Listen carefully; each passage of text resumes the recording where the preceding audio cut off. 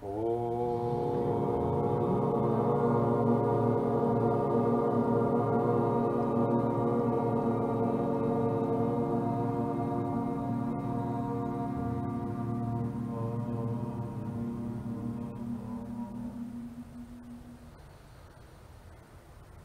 Brahma, Guru Vishnu, Guru Devo Maheshwaraha, Guru Sakshat Parabrahma, Tasmai Shri Gurave Namaha.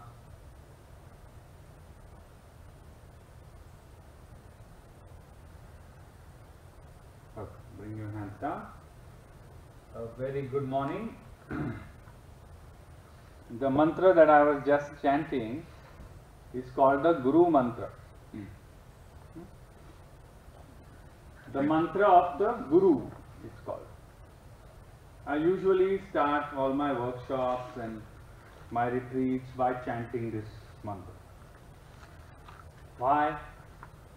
Because whatever I am teaching, or whatever we are learning, in this process called yoga, comes from a very long history. It is not something that came out of one person's imagination or something that was discovered 20 years ago. We are practicing something that has a tradition of thousands of years, and that tradition is still alive. We are the upholders of that tradition. When we chant this mantra, this is a mantra of gratitude, this is a mantra of thankfulness. The Guru mantra is a mantra of thankfulness. Being thankful for what has been passed down for thousands of years, being grateful for having received that, and also reminding ourselves to be humble enough to pass on that wisdom that has come down from thousands of years to the next generation or whoever is sitting in the front. And that's why for me this mantra is a mantra of gratitude, gratefulness. But it's also a reminder that what I'm teaching comes from a tradition, comes from a long history, cultural history, a beautiful history which put human self-transformation as its basis.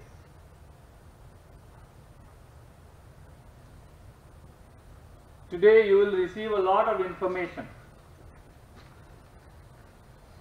and I'm saying it's information because when you apply that information, you will gain knowledge. When you apply that information in your life, you will gain knowledge, and when you realize that knowledge, you will get the wisdom.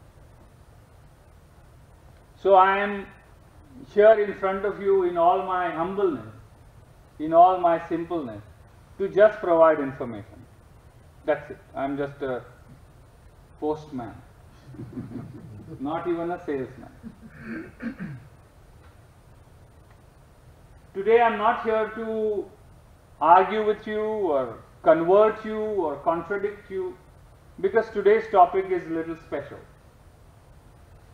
Today I am here to have a conversation. That's it. I mean, we'll do some physical movement stuff also. But today I am here to have a conversation and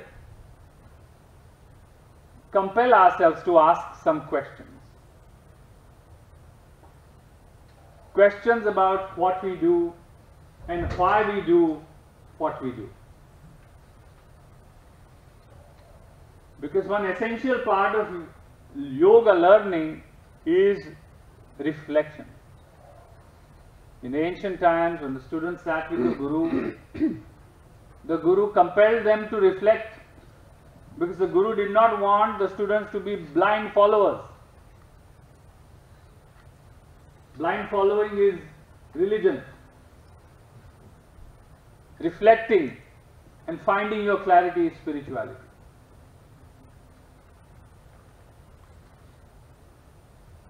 reflection. Vichar it is called. In Sanskrit it's called vichar. And if you read the scriptures of yoga like Upanishads, they are very reflection based. The guru will say, this is how it is, now you find out. And the student will go and come after 12, 15, 20 years and tell the guru, guru say, you got it completely wrong, go again. Then again the disciple will come after 15 years. Guru say, okay, but not quite, go back. And then when the disciple comes, the disciple has nothing to say and the guru has nothing to question, and he just understood. So what we are doing in yoga is we are experiencing something. And how much ever we talk, how much ever I give talks and workshops, ultimately we all yogis have to realize that yoga is purely experiential. It's a realization which is beyond theory, beyond your notes, beyond your ears, beyond the books that we study. So number one, question. Even question what I am saying today. Question not out of argument's sake, but question out of curiosity. Question out of curiosity. Why? Why should I bend so much in the asana? Do I really need to stand on my hands? Do I really need to lie down in shavasana for 10-15 minutes? Do I have to chant mantras? Enquire. It's called enquiry, reflection. It's not out of preconceived notions. It's out of trying to find your way, like small children. Small children are very curious. There's no bias in their questioning. Mom, why is it like that? It's curious. They're curious. They're curious about the simplest of things.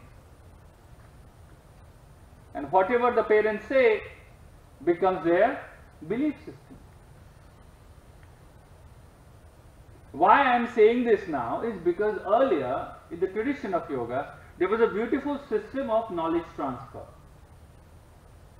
There was a guru who had experienced the things that he or she was teaching, and there was a disciple who was honest, sincere, faithful and courageous.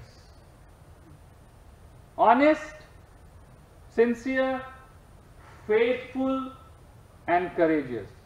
To seek, find out, explore.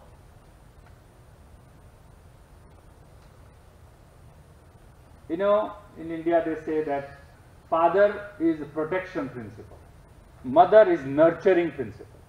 Father protects, mother nurtures, and guru is both.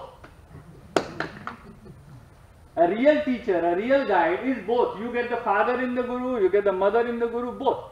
Because the job of a spiritual guide is a little much broader job profile than a parent.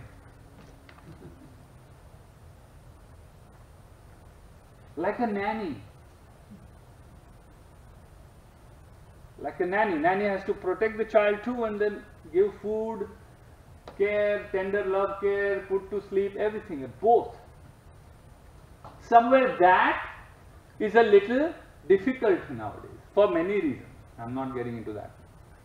And that's why it's very important to reflect. So I am clarifying again, I am just building ground for my conversation, and that will take some time. That reflect, enquire is the right word.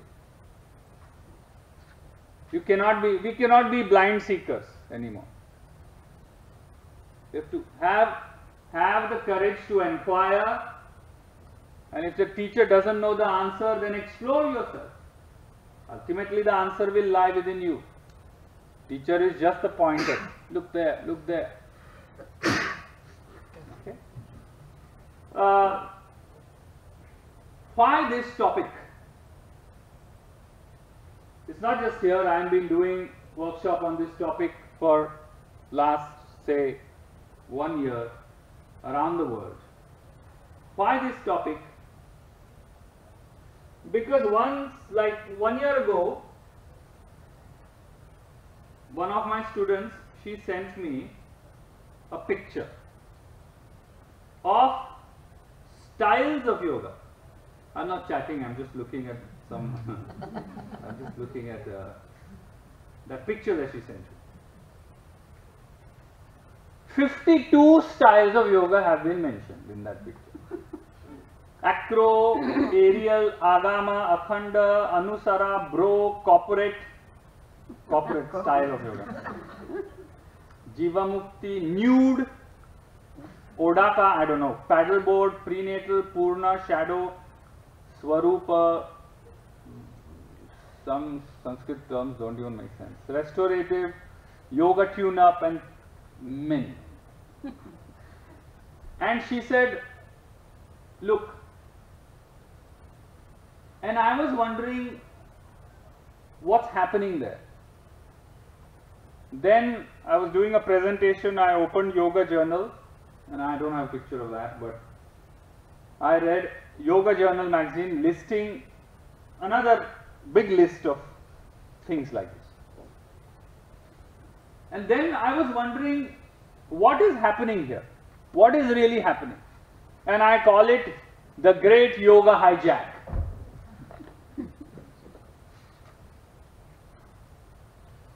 The great yoga hijack, because what these 52 things are styles of yoga. Now I'm going to take a few minutes to explain this. I call it great yoga hijack because unfortunately we live in times where the whole of yoga has been hijacked by asana, including the term. Let's face the reality. And I'm sure all of you know the difference. Because once I was taught in one seminar and somebody says, but what's the difference? And I say, oh, it's going to take me half an hour now, more. We live in times where yoga has been hijacked by asana. The part has hijacked the whole.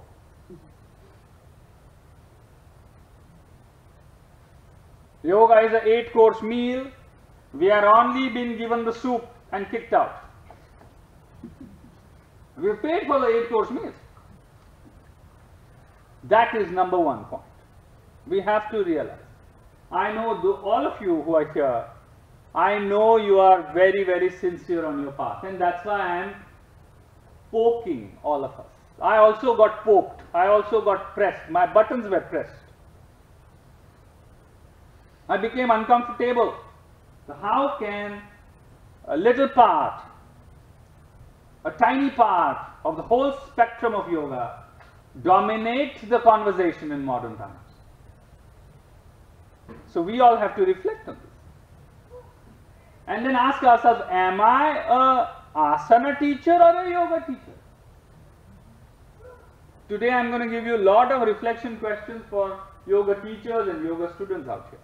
Am I an asana teacher or a yoga teacher? I am not forcing any belief on you. As I said, I am just conversing and maybe asking questions. The questions that I am telling you to ask, I am asking myself too. Am I an asana teacher or am I a yoga teacher? If you don't know the difference, find out. But I am sure you all know it. The part is hijacking the whole.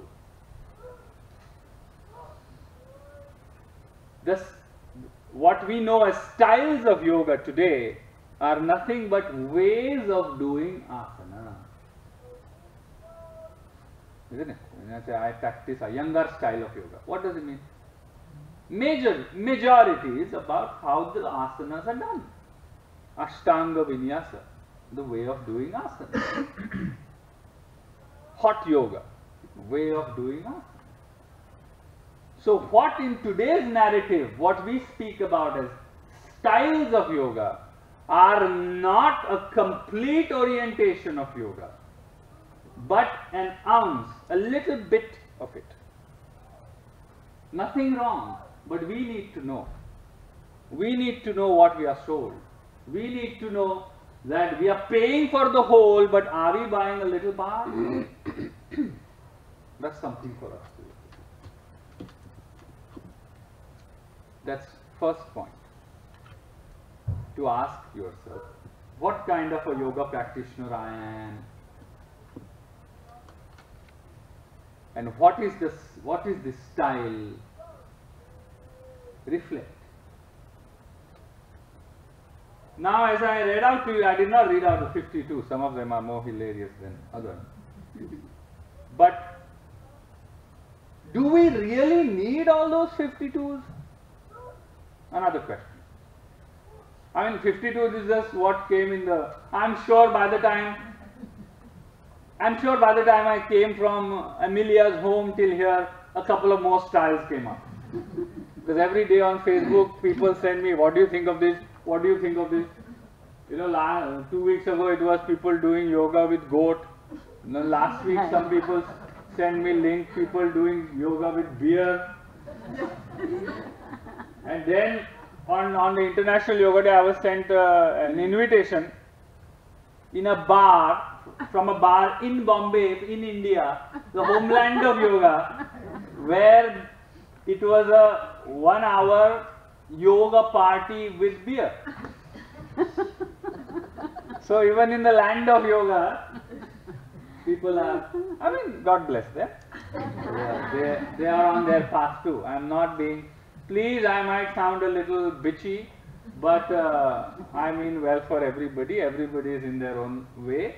But I am here to ask questions like an advocate.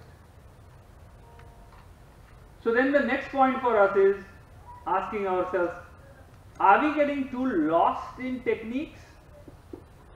And then do we need so many techniques? For example, there is a yoga called mantra yoga. Have you heard of it? Mantra yoga means it's an orientation of yoga which uses mantra. They don't do asanas and stuff. So what happens in mantra yoga? The disciple goes to the guru gives one mantra, that's it. End of sadhana. The disciple goes after 6 months, Guru, getting bored, give me another mantra. Guru says, great, it's working.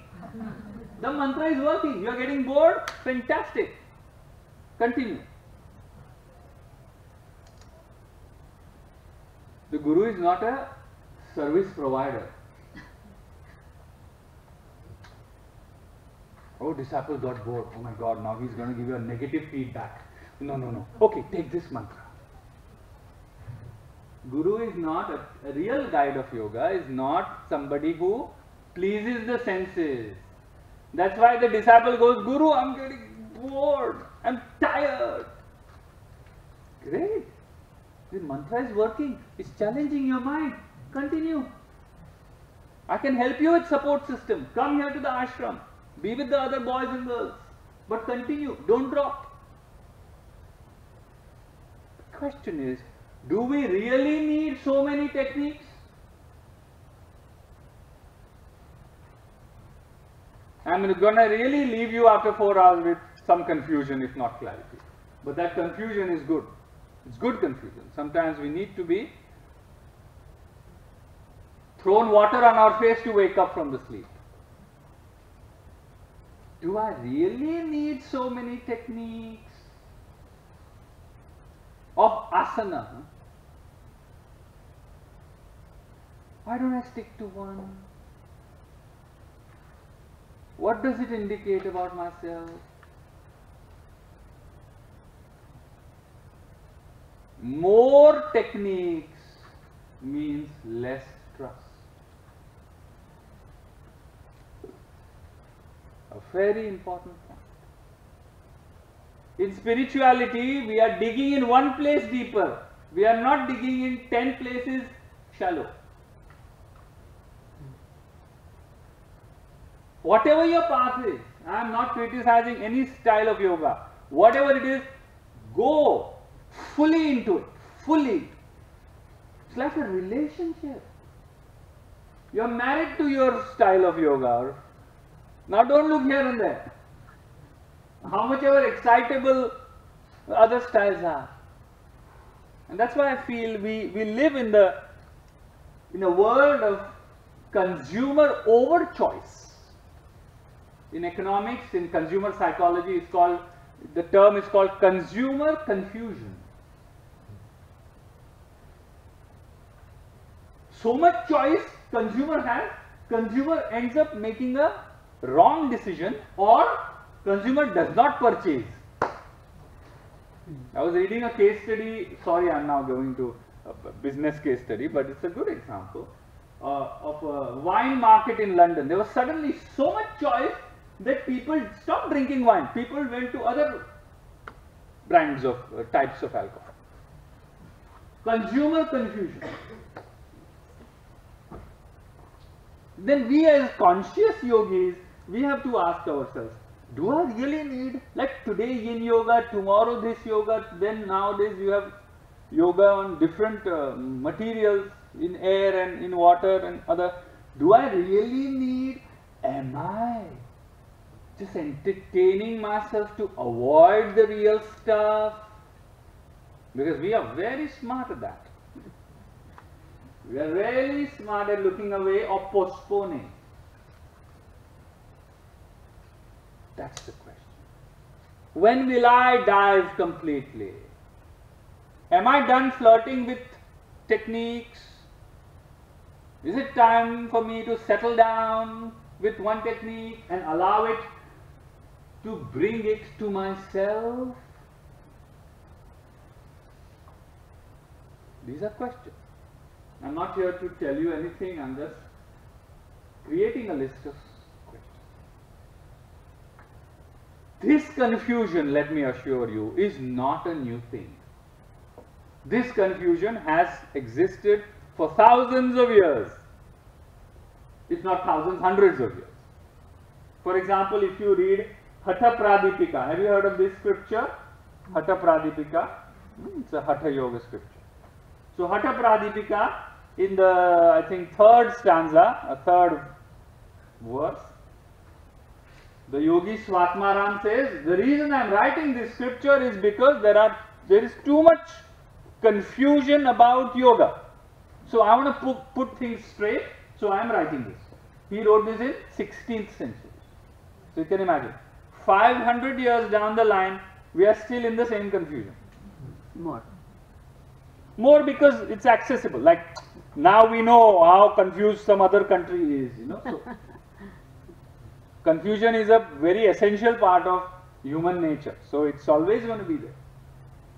So let me assure you, we don't have to feel bad, oh modern yoga. No.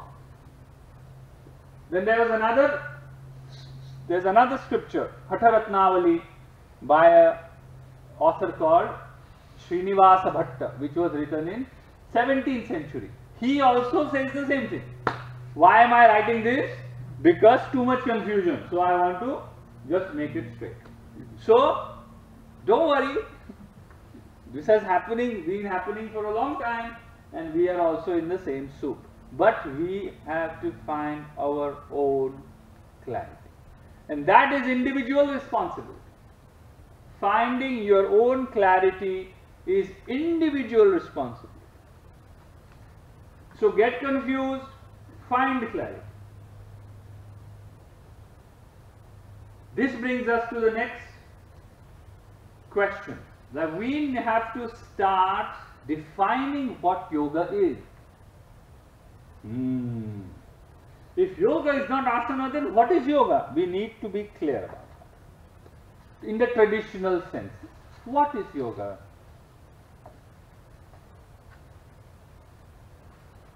Union, yoga is union. Immediately the yogis will throw one definition at me. Yoga is union. Yeah, okay, but from the process point of view, what is yoga? All the yogas, and I am saying the types of yoga, not the styles. All the yogas can be stated to be techniques of refining the mind. All the yogas, karma yoga, jnana yoga, bhakti yoga, kundalini, raja yoga, or whichever path, mantra yoga, laya yoga, nada yoga, whichever yogas that you take, the traditional classical yogas, we can put them all under one broad umbrella of process, mental refinement, mind transformation. There's nothing else to yoga than that. Why? Because there are only two other things: body, mind, soul. Breath, we can assume, is somewhere in between body and mind. But yoga says body is just a reflection of the mind. So the main thing that we need to sort out is the mind. So all the types of yogas, all are nothing but methods to refine the mind, methods to purify or clarify the mind till it reflects the light of the soul. That's it. That's the definition. Make the mirror so clean that you can see your real face. Remove the smudges, the dark spots, the dust from the mirror so you can see who you really are. That's the goal. And that state of yoga is called moksha. Have you heard of this word? Moksha.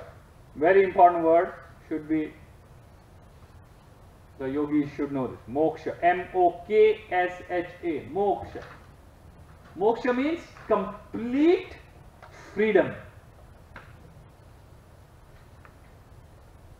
Like in the morning when you go to the bathroom, you look at yourself in the mirror and the mirror is dusty. And you think, oh, there's a rash on my face. And you go, oh, what is that? Oh, that's not me. That's the mirror. When you clean the mirror, my face is back to normal. Like those mirrors in the fairs, no? Make you look fat, make you look thin. It's just perception. So the definition of yoga is yoga as a process. And I'm talking about the yoga, the broad, the complete aspect. Yoga as a process is a process of refining the mind, cleaning the mind, mind purification. Till we reflect our true self. That's the definition of yoga.